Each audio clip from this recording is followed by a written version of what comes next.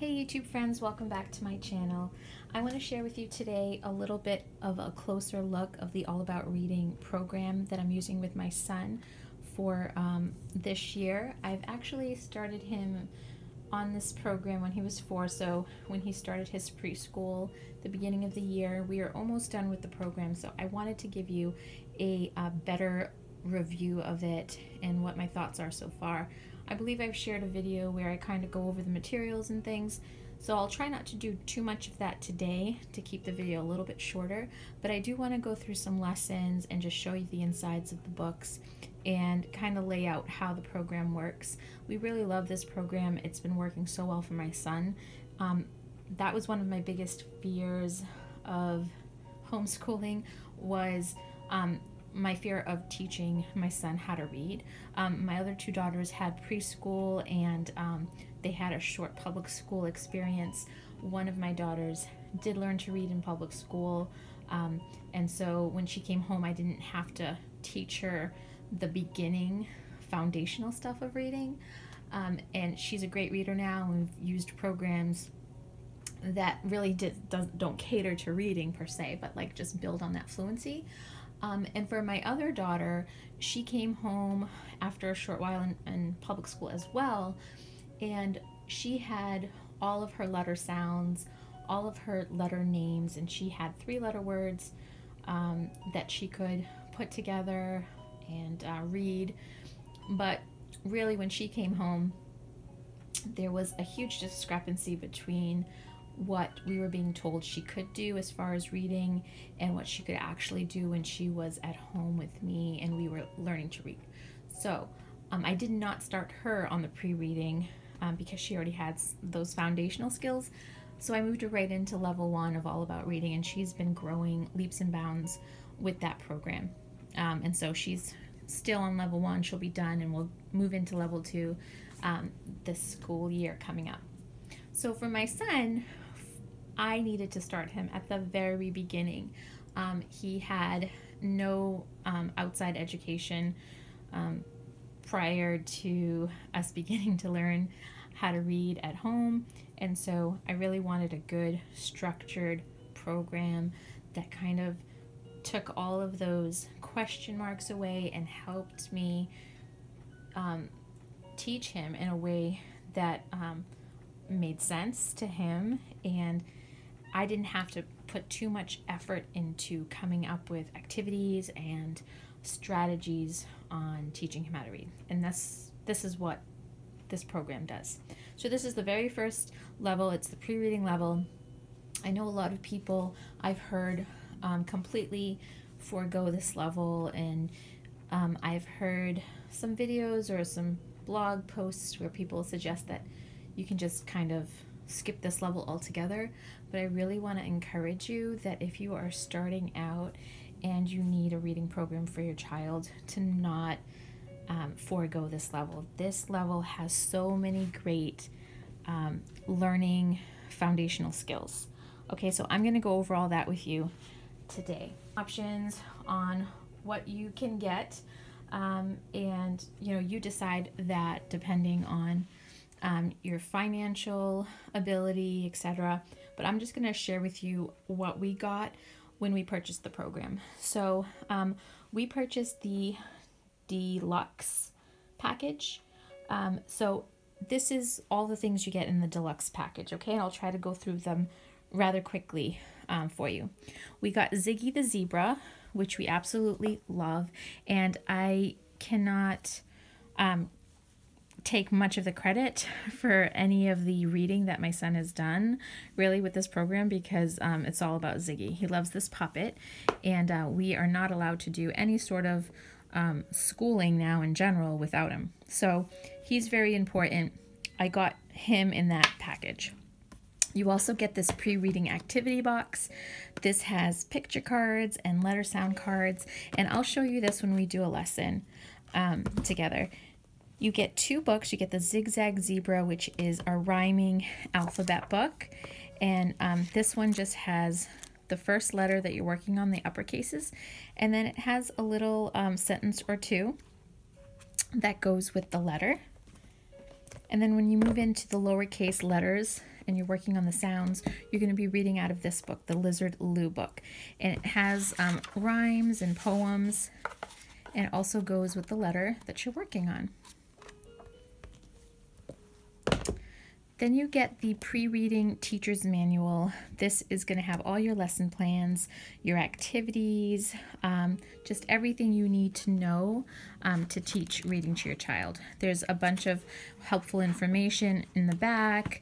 If you have any concerns about how you say the sounds of the letters, when you get to that portion, the second half of the book where you're learning the letter sounds for the lowercase, which they're just learning to recognize the lowercase, but you're just learning the letter sounds with those.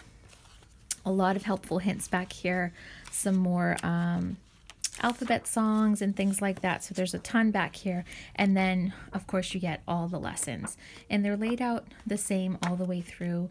You do different activities throughout, but the layout is always the same. So that's really nice. So that's the teacher's guide. You're also going to get the book of letters. And these are the activity sheets that go with the letters of the alphabet, uppercase and lowercase. You're also going to get some sheets that aren't just the letters. There's like a wagon. I think the one we're going to be doing is G tomorrow. So you might get an activity sheet that looks like this, and then this one has like a little backpack, and we're going to do some activity with the word cards and these sheets. So these are the activity sheets. They color and they do a craft, and I'll kind of give you an example of what those look like. I still have a lot of these in the book because I've had to make copies for my daughters to also do activities when my son is doing it. They love to also teach him his preschool, so they join in, and sometimes they're the teacher and they teach him and they color along with him and do the craft. So I make copies of this. Otherwise, when they don't want to do it, I just pull it right out, and it's nicely perforated. You can easily pull it out and do the craft with those. So I showed you the books. What you also get in that deluxe package is the progress chart that comes in the book, actually, and you get some of these stickers, and then they just put it on the chart as they do their work. This is just a piece of paper. The chart is just a regular piece of paper. I laminated it and put it in our binder because he loves to keep his artwork in here, so I made just a little book for him. And this becomes dry erase, so he uses these dry erase markers, and he can easily color this, and then it comes off. So that's that. And then we also got a tote. So this is a tote bag that we use for the library. You can use it to keep your materials, and then just take it out when you need to do the lessons, or you can use it for groceries or something like that, or library books like we do. So this was a nice addition. Two more things you get that I'm going to show you. It'll be kind of difficult to show you all of it because it's really long, but right now we're using this lowercase. I think you can kind of see it. Sorry. So they have this big poster, something like this, and it has all the letters. You get two of them. You get the uppercase and you get the lowercase. Right now we're working on the lowercase letters, so I have this chart out. It doesn't come laminated, but I took it to Lakeshore Learning, and they have a huge laminator machine, and it's not very expensive to laminate. So that's what I did with this. I laminated it and we put it up on the wall. The way I do that is I love these sticky tabs, these Velcro ones. I put them on a designated spot, and so when we were using the uppercase, I had that up. I took that down so we can use the lowercase now, and I just have the stickies in the same spot for various activities that we do, and so I don't have to worry about messing too much with the paint, and it's just always in one spot. So we have that. Okay, so now let's do a lesson. I'm just going to pick a lesson that he's already done just to kind of show you how it worked, and then I will move to a lesson that we were supposed to do today, but actually we did some other activity outdoors because it was so nice, so we didn't get to it. But the activity that I'll show you then will be the one I'll use for tomorrow. So just to give you an idea of what a lesson in the beginning of the book is and what it's like later in the middle to close to the end of the book. Okay, so for lesson 22, the page looks like this, and this is working on capital V. So it tells you everything you're going to need. This lesson is going to teach the capital V and a new syllable segmenting game. You're going to need a book of letters, the book of letters, page 51 and 53, and then you're going to need the picture cards for lesson 22. So everything I need is already right here. I have the teacher's book. I have the collection of, for this lesson, you're going to need the zigzag zebra because this one has the capital letters in it. Okay, so you need this book, you need your teacher's guide, and then it says you're going to need picture cards for lesson 22. So these cards here are all labeled. So once you get it, it comes in like perforated sheets. You got to perforate them like just by pulling them apart. It's already perforated, you just got to pull them apart, and then you can put them right in here and it tells you where to put them. I laminated mine because I didn't know how many kids I was gonna use this for, and my boy's a little bit rough with his things anyway, so I laminated mine, but there's no reason you have to do that. So you put everything in here. So I'm gonna pull out lesson 22. So everything behind the tab for lesson 22 you grab. All right, so the way we start our lessons is the way it's laid out here usually. Sometimes he doesn't want to do the activity first. He wants to do the lesson first, and then we'll end with the activity. You can do it however way you want. We always start with singing the alphabet song, and you can sing the song that they have in the back of the book. It goes to the tune of, I forget what it goes to. We just sing the regular alphabet song with the normal tune that everyone knows. But let's see here. Yep, so they have another alphabet song that you can sing to the tune of Mary Had a Little Lamb. So that's fun to change it up too. So we sing the alphabet song, and we use the chart, or I use some flashcards. When we were doing our letter names, I would use the flashcard with the capitals, or the big chart that I just showed you. So we sang the alphabet song, and then I just make sure I have everything I need. It tells you right here all the materials you're going to need. And then on this day, there was a lesson that we were going to use those cards for. So this one is called Play Hop to It. So in this lesson, you take out the animal tracks from that activity book. So this is a page that you just tear out, and it has these tracks on it, and I just cut them. So there's 1, 2, 3, and they each have their own little animal tracks. And then you take out the picture cards that it tells you to take out. So for instance, in this lesson, you're taking out the queen, zipper, igloo, the violin, the monkey. This one is underwear, flag, crab, apple, octopus. This one, what is this one? Worm, and this one is umbrella. So if you are unsure what the cards are, it has the names of all the cards right here. It's pretty self-explanatory, but you want to make sure that your child knows what these cards represent, so that when you're showing to them the cards, they already know what they're looking at.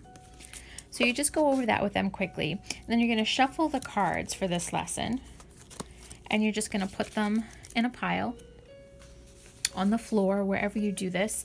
We did it on the floor because he ended up jumping to the tracks like a kangaroo, and then just planting himself on whatever track it was that he needed to go on. So you can do it that way. You can play it with little manipulatives if you're doing this activity at a table, and instead of them physically, jumping on the tracks, they can just place their little manipulative on the track. So you have those out however way you want to do it, and then you're going to get, I always use Ziggy the Zebra. Sometimes it prompts you and it tells you that you're going to be using Ziggy the Zebra. Other times it doesn't, so that's just you teaching the lesson. But I always use Ziggy, and I use a accent with Ziggy that's pretty funny that he loves, and so I'll just do the lesson as Ziggy. But it tells you what to say. It's all scripted. Today we're going to play Hop to It. You're going to pick a picture card from this pile and tell me the word of the picture you see. Let's try one. So he would just pick it up and he would say umbrella. So then you just say, and it tells you exactly what to say. Good. Now count how many syllables the word has. If it has one syllable, hop on the number 1. So he'd hop on the number 1. Now at this point he already understands what a syllable is because we've played syllable games in previous lessons. So this isn't the first time that a syllable is being introduced. So keep that in mind. If you're thinking, how is he supposed to know what a syllable is? It's already been introduced in some of the previous lessons. So he picked the card umbrella. Umbrella. Okay. So he should know that it's 3. Hop on the number 1. If it has 2 syllables, hop on the number 2. If it has 3 syllables, hop on the number 3.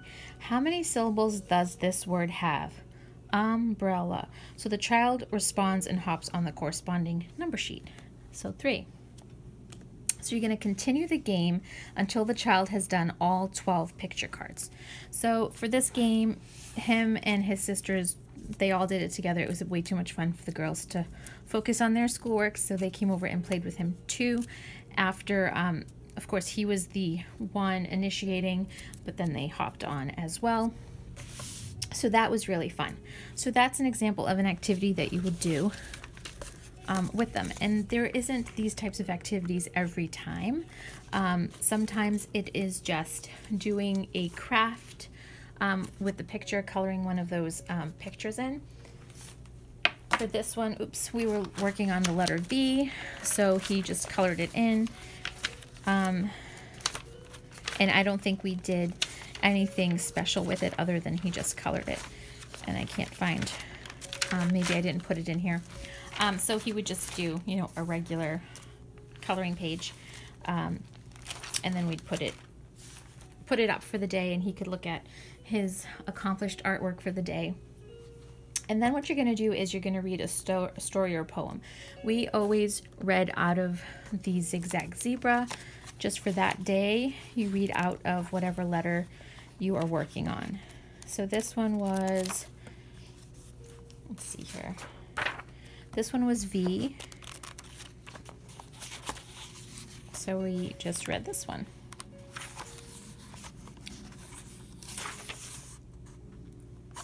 It has just a couple pages. And then of course what you want to do after that, it says to make sure you read to your child for 20 minutes every day. So you want to use picture books or whatever type of book your child likes. I just have a few books here to show you just as an example of books that we have used. This is like the ABC superhero book that he likes. We got this at Costco, and this is good too for his writing, so he uses these, and we go over these a lot. You can use books like Chicka Chicka Boom Boom. It goes over the alphabet, and there's uppercase and lowercase in here. Or just any type of book. He likes board books still.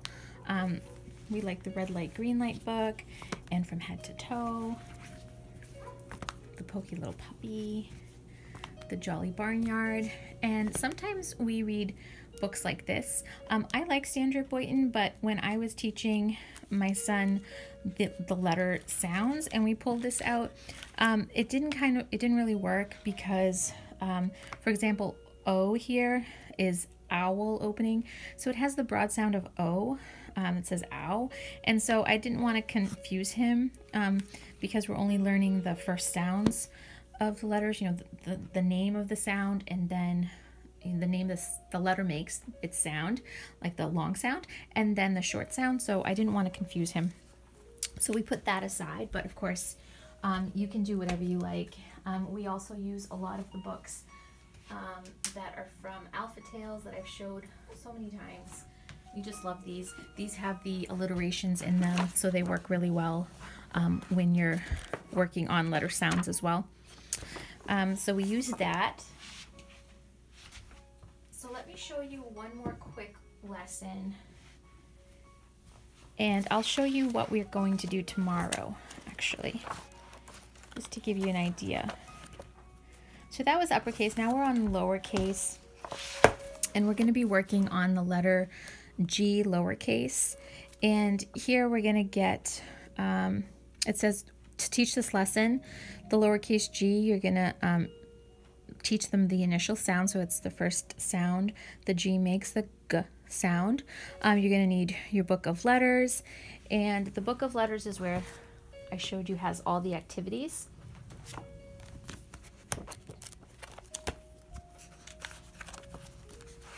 Let's see here. So for this lesson, lesson 33, there's actually 3 sheets to it. So they have this sheet to do for the lowercase g, and it tells you what kind of activity you're going to be doing with it. If you choose to do it exactly how they say, use crayons, blue paint, a feather is optional, and it just tells you to color the goose, the sky, and the letter G with crayons, paint the water with blue and green paint, and then optional, glue the feather on the goose's wing. We most of the time do this as suggested. Other times he just wants to color it and then trace the letter, so we do that. So for this lesson, you're also going to be circling the letter G, and it does mention in this lesson that you can decide whether or not you want your child to do it if they are ready for this, just because it's showing the different ways they can encounter G's in books, like book face and like typewriter printing and like handwriting print. So if your child isn't ready for this, then you don't have to do it. My son was fine with it, so he's going to do this one. And then there's this backpack page, and this is going to go with the activity that we're going to do. So again, we start the activity, the lesson, with the alphabet song, and we talk about today's letters G, and we look at it, and I say the sound. G says G. Can you say that? And he says it. He's pretty good with a lot of his letter sounds because we've been practicing them so much throughout the day. So he just does that, and we get everything that we need out. It says we're going to need picture cards for this as well. I forgot that. So you're going to need picture cards for lesson 33. So you just go back in here and you get your lesson 33 picture cards out. So these are the cards, and it has right here what lesson it is, so you can easily put it back where it goes. You don't have to worry about having a hard time about that if these get left out for a while and you forget what lesson they're on. So we get those out too. So here is the lesson. So here is where it says, it talks about this worksheet. The letter G has 2 basic shapes, and it shows you the shapes of the G.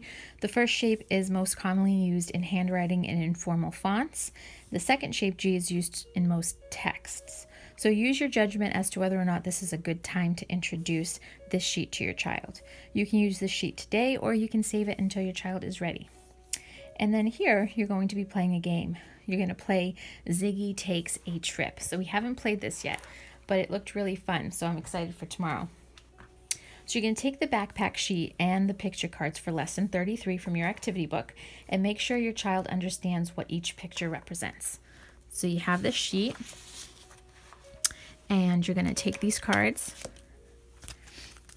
and it tells you what the pictures are. So you have sock, sun, worm, 6, violin, snail, nest, goose, sled, stamp, and back to sock. So you just go over that with them. And you're going to spread out the picture cards around the backpack sheet. Okay, and then you're going to get Ziggy out. Which I dropped Ziggy.